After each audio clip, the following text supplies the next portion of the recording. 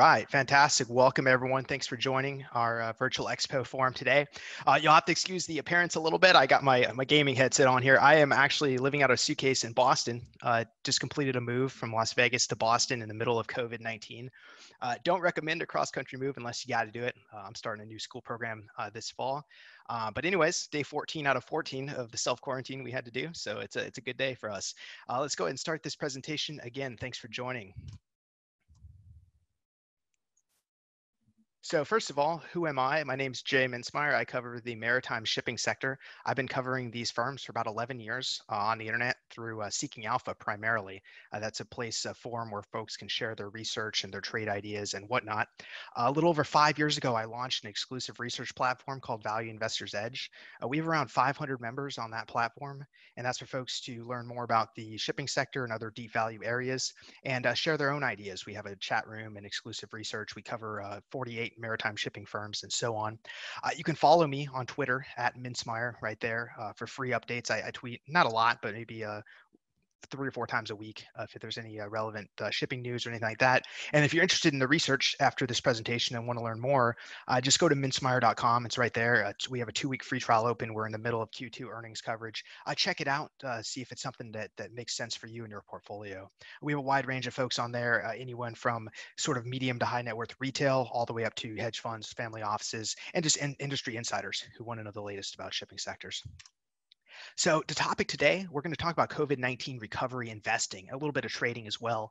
And, I believe there's an outsized return potential in maritime shipping. It's kind of been a laggard these last few months. Folks think COVID, right? They thought China, and hence a lot of shipping names got blown up unfairly, in my opinion. But anyways, with that said, we're going to launch into it. I'm going to spend about 20 minutes is the goal on this presentation. And then we'll leave about 10 minutes on the back end for questions. And the way I understand it, the moderator is going to take the questions and feed those to me. And then if we have more questions than we have time, sometimes that happens, feel free to hop over to Seeking Alpha and send me a message or even tweet at me on Twitter, and I'll make sure I answer your question today. I really appreciate you joining us. So today's topics, we're going to talk a little bit about our research background at Value Investors Edge, how we do things, what our approach to the market is. Then we're going to talk about the COVID-19 impact to shipping stocks and what that has done to the industry.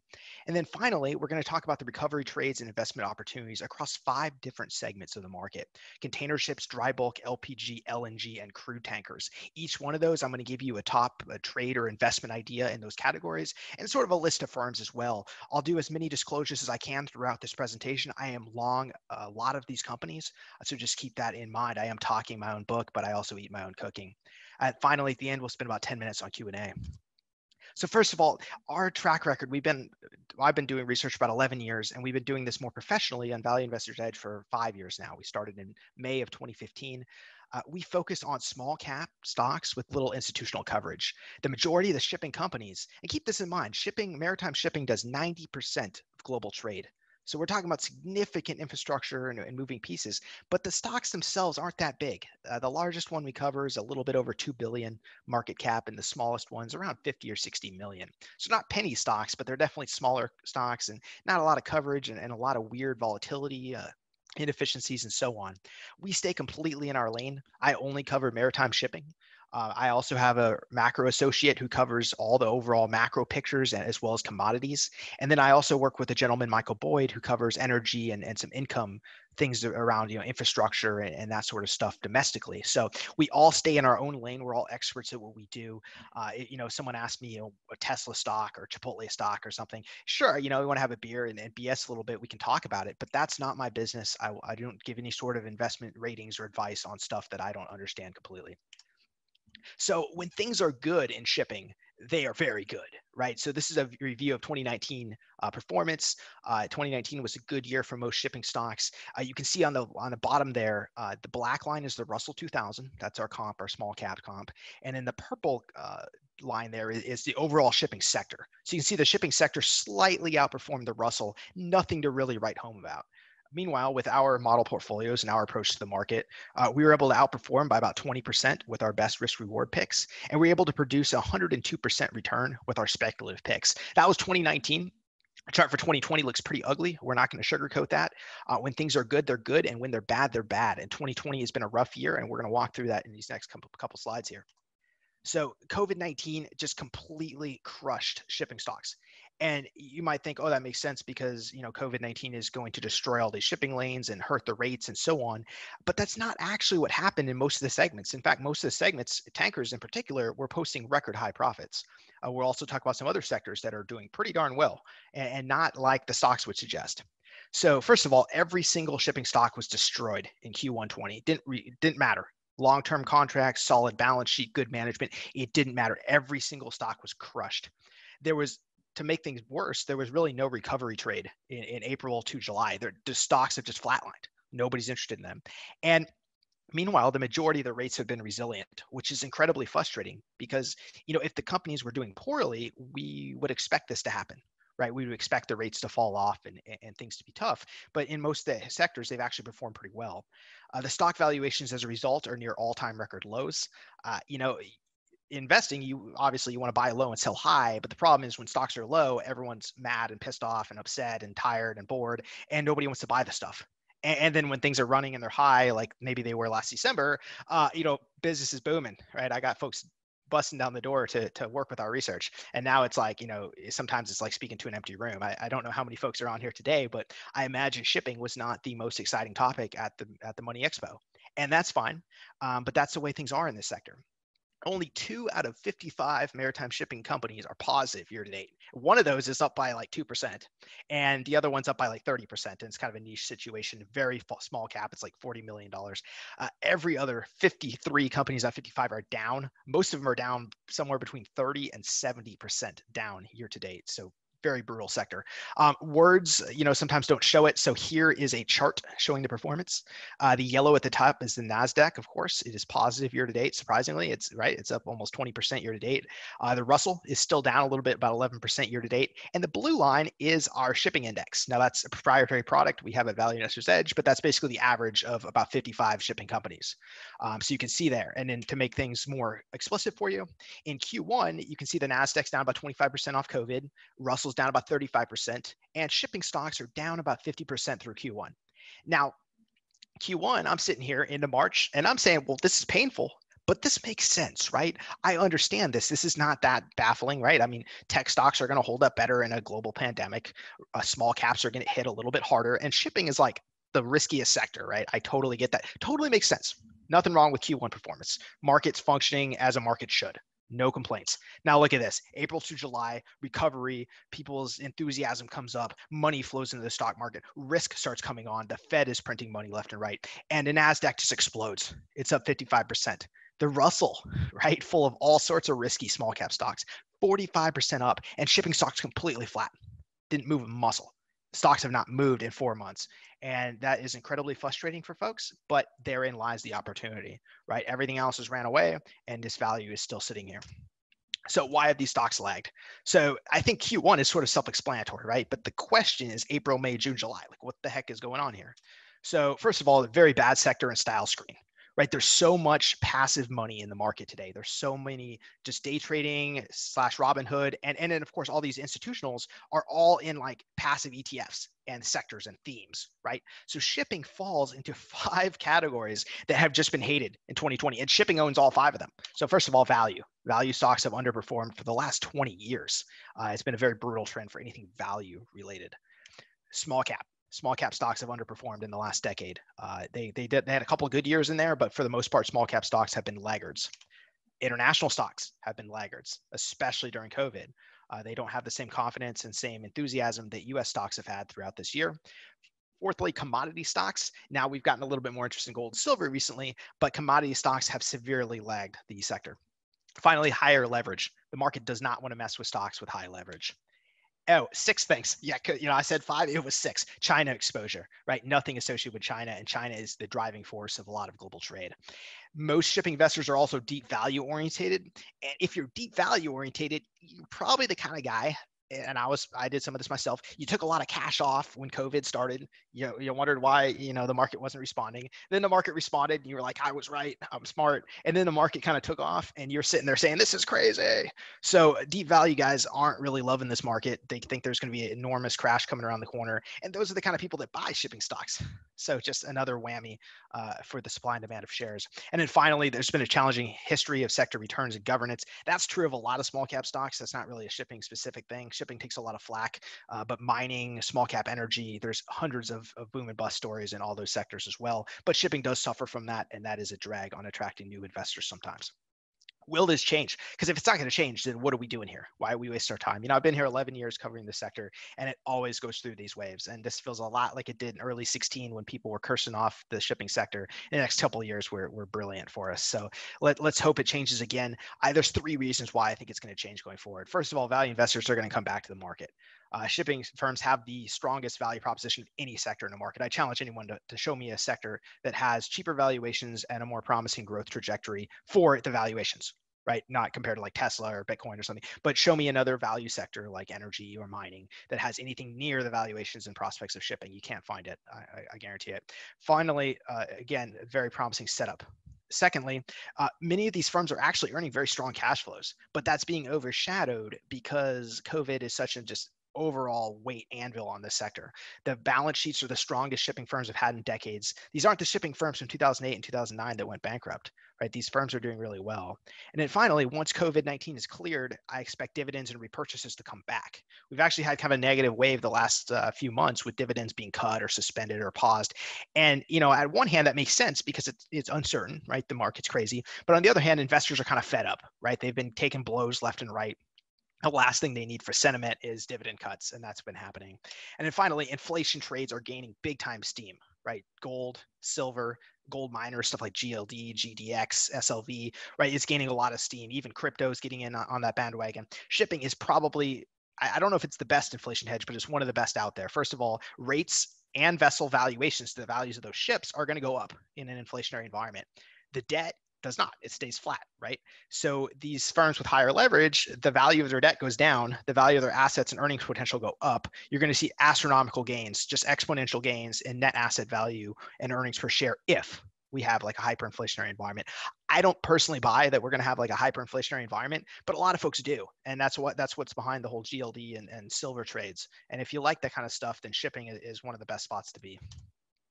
So with that said, back to the 5 themes we're going to cover. We're going to run through each of these in a couple minutes. 5 sectors.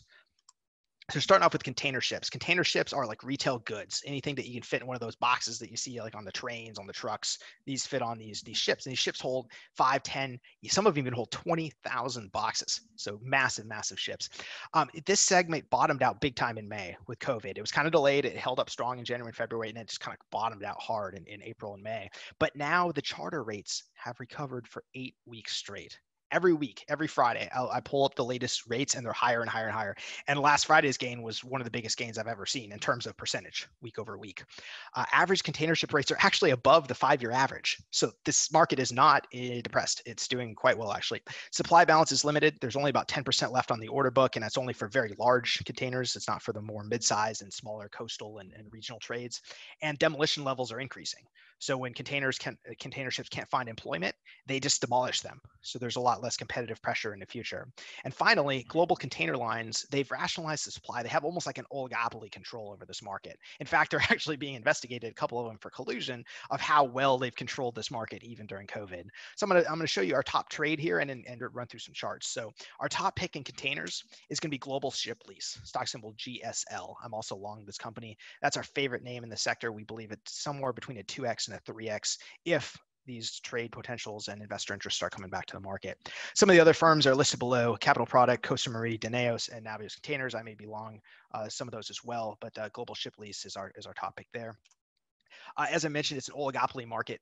You can see right here, the top 5 container lines control 64% of this market, 82% of the top 10. Counterparty and exposure risk is that number 1 factor to watch. But all these companies are actually generating very strong profits in 2020. They've done an excellent job of controlling the market. Meanwhile, they got their hands out for government stimulus. Oh, COVID-19, help us. And they're all getting government loans. So these container liners are living fat off the hog. 2020 might be one of the best years they've had in a decade. It's just absolutely topsy-turvy market out there. So this is a 5-year chart of rates. You can see that we bottomed out in May, like I mentioned, and we are now above the 5-year average. Now, if it's a weaker 5 years, true, but we are above that 5-year average. And then the 1-year chart, you can really see it there. It bottomed out and is rapidly recovering. This trajectory in about a month will be back to the yearly average. 2019 was a very strong year for container ships. So we're coming back up on that 1 year. Secondly, dry bulk. So this is like iron ore, coal, forestry products, stuff like that. This is a pure bet on China. So it's risky. If you don't like China, you'd probably steer away, probably tune me out for a couple minutes here. The Capesize market, specifically the largest bulk ships, 180,000 tons of capacity. It's hard for the human brain to comprehend that amount of iron ore and coal and just sitting there in a boat, but it's a lot, right? Think of like a skyscraper tilted over sideways and floating across the ocean. So these are massive ships. This market is completely dependent really on Brazil to China iron ore. Traditionally, China's got a lot of their iron ore from Australia. It makes sense. Australia had a lot of iron ore. It was cheap. It was close to China, not too far away. Brazil's 3 times further away, but the iron ore is way cheaper. Also, China and Australia, if you're into geopolitics, they've been having kind of a tiff back and forth about the whole COVID thing and there's sort of like that same tension level. So China is threatening to move away from Australia at an accelerated pace. They're already kind of doing it, but now they're threatening to accelerate it. That means more flows out of Brazil, which is 3 times further than Australia. So every boatload, 3 times better. Vale has missed their targets year after year after year. But a lot of times they've had good reasons. So 2019, they had this massive tailing dam collapse. If you follow the shipping sector, that was international news for like 2 weeks. If not, just Google Valley Dam collapse and you can see YouTube videos of it. It was nasty pollution, contamination, lawsuits, all sorts of stuff. That was 2019. They've moved past that now, recovered from that. 2020, COVID. So left hook, right hook, right? Double hit to the sector. Now they've reiterated just about 10 days ago, reiterated their second half guidelines or targets for exports. I am skeptical that they can hit those export targets because they're so massive. But if they do hit them, those Capesize rates are going to shoot up big time, starting here in August and probably through November, December. So top pick in dry bulk. I like corporate governance here. I like a solid balance sheet. I like a blended fleet profile. So I prefer Star Bulk Carriers, stock symbol SBLK. I am long there as well. Here's some other firms in the sector, stuff listed there. And as you can see, and I kind of mentioned, dry bulk rates are violently seasonal. So every summer they spike up, and then like every winter they kind of spike up, and then they have these doldrums into the February, March, April kind of timeframe. So what we saw with COVID was a little bit accelerated, exaggerated, but it was fairly normal. I mean, if you look at this chart, 2020 doesn't stick out that much. It looks pretty normal. Now we can see August kind of hooked up rates a little bit. Will it keep going up? If Valley sticks to those targets, I bet it will. And here's kind of the, I don't know if my video blocks all this out, but you can see the yearly chart there. The really bad trough in March and April, and a nice recovery into June and July there. Next, LPG, think like propane, right? Liquefied propane. So this is an unappreciated cash flow machine. This market is going bonkers, and the market is ignoring it, doesn't care about it. VLGC rates, very large gas carriers, the largest class of this vessel. The rates have been soaring for 3 weeks straight. Actually, make it 4 weeks. I made this slide last week, so 4 weeks. The latest print was $55,000 a day last Friday. A normal rate is 25, maybe 30. So 55 is double the rates. And keep in mind, with shipping, all the costs are fixed. So when your rate doubles, your profit actually goes up like 5, 6, 7 times. So it's a very, very operationally leveraged market, which is one of the reasons we love it. All the stocks, they just haven't moved. Like everyone's just like blindfolded on and doesn't care about the rates. Dorian, which I guess I just gave away the top pick, they're going to report earnings tomorrow morning. So you can tune in there, see how they do, see what their guidance is, see what their commentary is. They have a repurchase program that they used heavily last year, but they kind of chickened out over the summer, right? There's a lot of COVID uncertainty. The rates had dipped temporarily, right? So they did the responsible thing and they stopped repurchases. But now with rates going gangbusters again and the stock just trading in the toilet, I think they're going to start the repurchase on Thursday. If anything, for traders, this is amazing stock here. Dorian LPG, highest possible conviction. I am long the stock, of course. I really like that one. I think it's a good trade, and I think it's also a good longer term investment. As I mentioned, rates have massive recovered. You saw COVID, right? COVID was a real thing. It came in and hit the rates, but it lasted for a couple months. Rates are right back up. Meanwhile, here's a stock. It just went on snooze, right? Like people sold it off for COVID and the stock just sits there. Like nobody buys it. It's flat. Meanwhile, they're generating enormous amounts of cash flow. They trade at like 2 times free cash flow. So every year you make 50% of the market cap back in free cash. So it's a pretty incredible stock at this price. LNG, let's talk about that one. So LNG is probably the biggest long-term growth story. We're talking like 5, 10, maybe even 20 years of growth. So liquefied natural gas, right? Taking a lot of that cheap US shale gas, liquefying it and sending it over to places like Asia, China, India, South Korea, Japan, places that don't have their own gas supply, but want to move away from that dirtier, nastier coal, right? Coal is dying very rapidly and LNG is replacing it. So we had very optimistic prospects for the sector just a year or two ago. But COVID hit us, and we had two back-to-back very warm winters in Asia.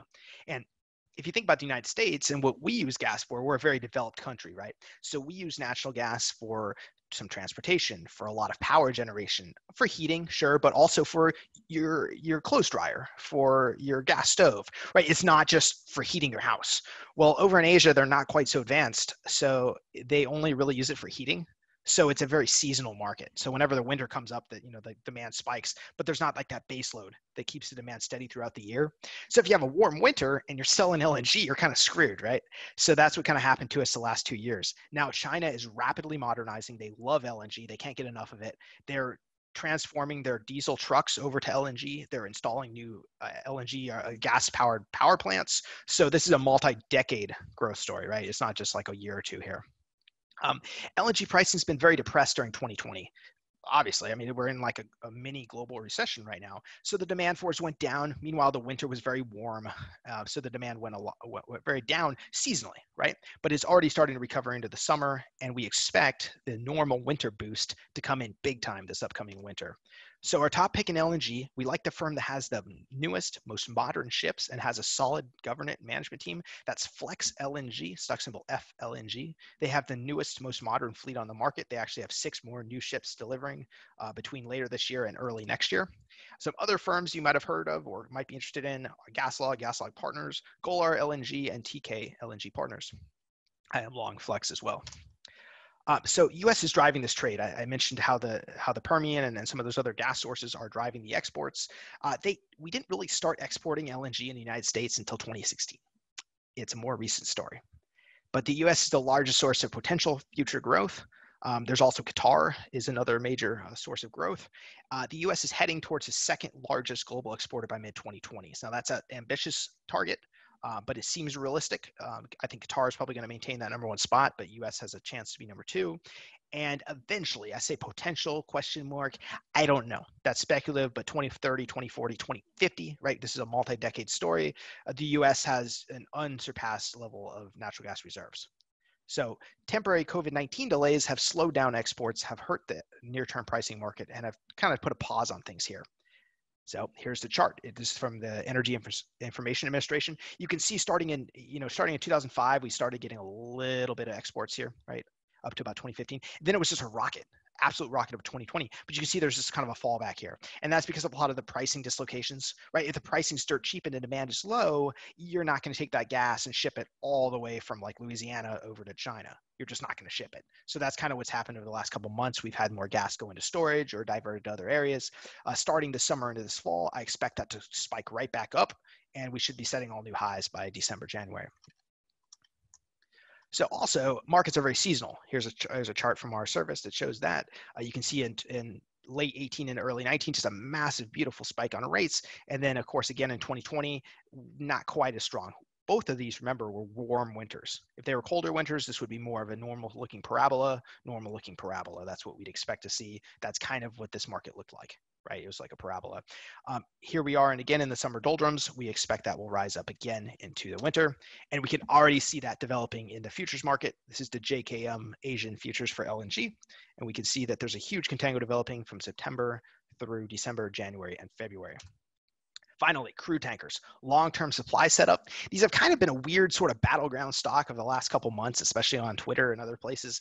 Folks got really excited about the floating storage play. And hey, it was a great play for 2 months, 3 months, but it was short-lived, right? And then a lot of hedge funds and other companies came in and shorted the hell out of these stocks. And it's just been a battleground space, really weird.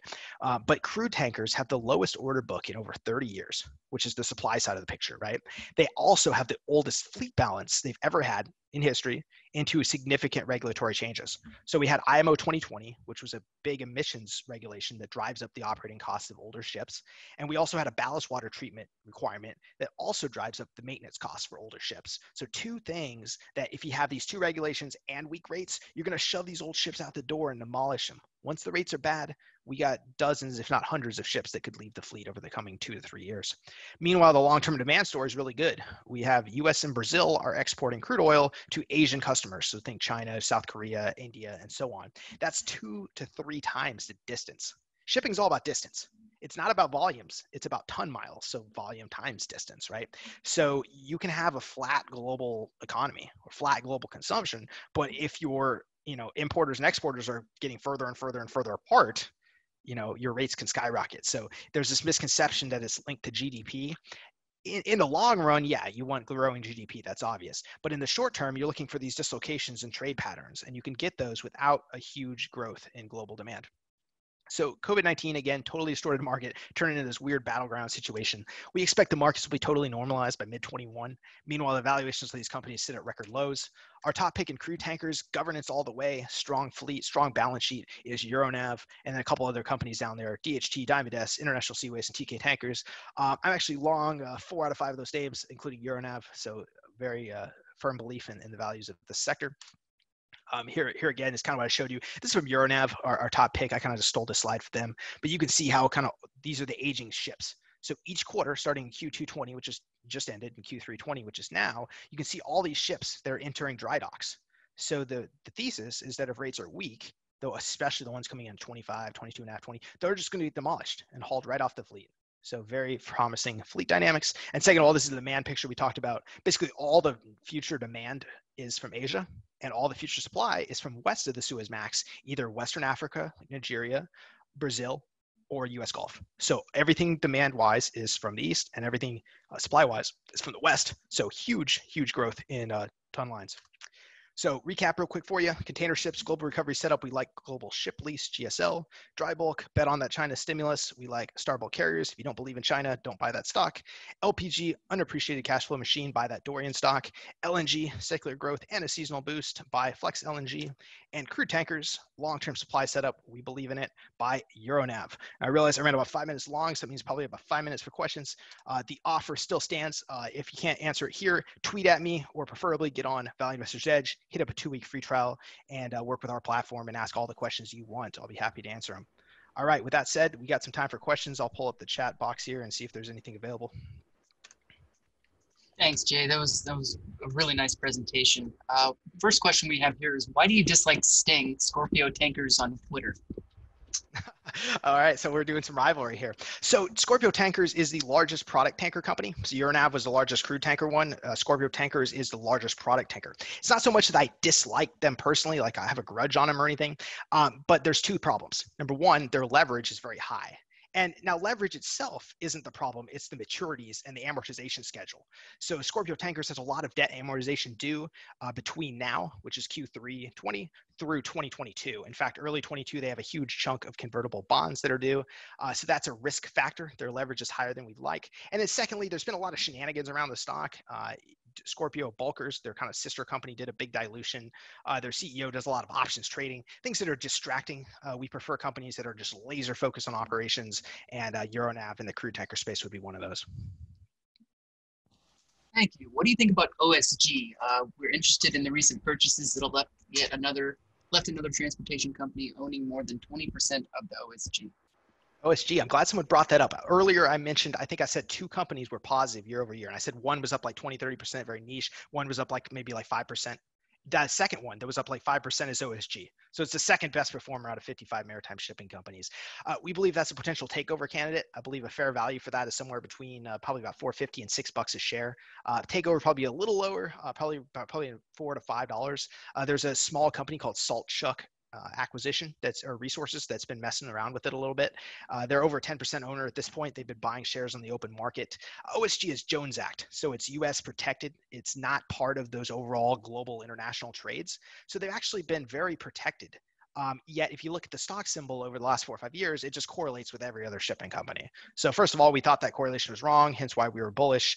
Secondly, we believe it's an acquisition target. And as proof of that, there's a major private company in the Northwest United States, Saltchuk Resources, which has recently been adding shares. Thank you. Which fleet class of tankers do you prefer? I assume VLCC, or do you prefer, say, clean rather than dirty?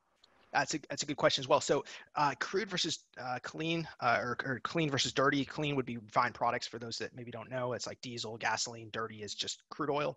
Those correlate pretty closely. So it's not a whole lot where you say, I love this half and I hate that half. I think both the supply pictures are very good. I think the demand pictures are also promising. However, crude is a little bit easier to slice and dice when it comes to supply and demand. Crude, I ran through it with the slides, right? It was very clear. Product is a little bit trickier because the MRs, the medium sized, have a larger order book than most of the other classes. The orders seem to keep flowing in for new ships, and we're not quite sure how the global destocking is going to run for refined products.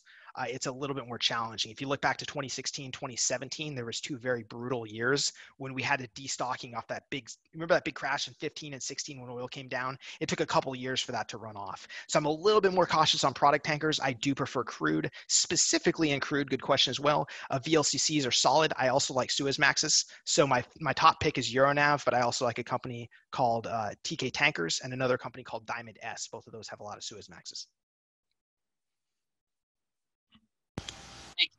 Shipbuilding has been very poor. Will China or someone else stimulate their shipbuilders through massive subsidies? Good question, and that is probably the number one risk, right, to the supply side of the equation, is are we going to have just a massive raft of new ships coming into the market? If we look back at history and see last time that happened, the first massive raft of ships we had was between like 2005 and 2008 was when the market was booming. Rates were at all-time highs and everyone was chasing it. So it's very like market driven, right? That's kind of normal. The second raft of deliveries we had was from about 2012 to 2014, 15. That was kind of the second big chunk we had. That was driven heavily by private equity, dumping their money into the market saying it's a turnaround global uplift trade. And it was, but they screwed themselves. They ordered so many ships that they oversupplied both the bulk and the tanker sectors. Is it a risk? Yes, it is absolutely a risk, which is why we monitor the new building activity on a weekly basis. We cover that in all of our reports. And if you read any of the reports by my macro guy, James Catlin, every single one will outline the entire order book and everything, all the new orders we've seen, the trends, and so on. So thanks for asking. Absolutely, you need to pay attention to that. All right, thanks. We have time for one more question here. Scrapping has been absolutely horrible due to low scrap iron rates. What do you foresee going forward for, say, tankers? Yeah, so, well, first of all, scrapping levels have been low heavily because all the dry docks, all the places where they would scrap these places are mostly Indian subcontinent. So think India, Pakistan, Bangladesh. A lot of these countries were very hard hit by COVID. They still are being hard hit by COVID. A lot of them just outright closed the beaches, the scrapping beaches, right? So there wasn't really any scrapping activity from like middle of February through like June. June is kind of, May and June is when it just started creeping back up. We had a big resurgence in scrapping in June and July.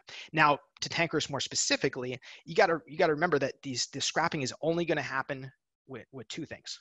First of all, they have to come up for survey or dry dock. There's got to be a reason that you're asking yourself this question, right? Should I scrap this ship? So you have to have the surveys and dry docks. In COVID-19, everyone got a 3-month extension on their surveys and dry docks. So that was another shift to the right on scrapping. Secondly, the rates have to be so bad that it doesn't make sense to keep the ship. So you need to have the surveys, which are just now coming up. Good question. They just started in July, and they're proceeding normally now. The beaches are open, and you have to have low rates, which we're starting to see in tankers. So I think if you go forward, I think in the second half of 2020 over the first half of 2020, you'll have at least 3 to 4 times the volumes of ships being demolished. And as we head into 21 and that market gets more normalized, I think we'll see a normal economic reaction that if rates are low, then you'll see a lot of ships getting scrapped. As far as scrap iron prices, they did dip with COVID-19, but they're resurging rapidly. And I expect those scrap prices to recover in the next few months, especially if China keeps up that stimulus. Thank you, Jay. We really appreciate you being here today. It was a great presentation. Thank you very much, everyone. Appreciate your time. Follow me on Twitter and check out the research trial. And thanks again for everyone else who joined us as well. As a friendly reminder, if you miss a session or would like to replay sessions on demand, you can do so by visiting virtualpass.moneyshow.com. Your virtual pass includes video and audio recordings of 30+ hours of timely presentations from this week's virtual event, plus information-packed slide presentations from our speakers.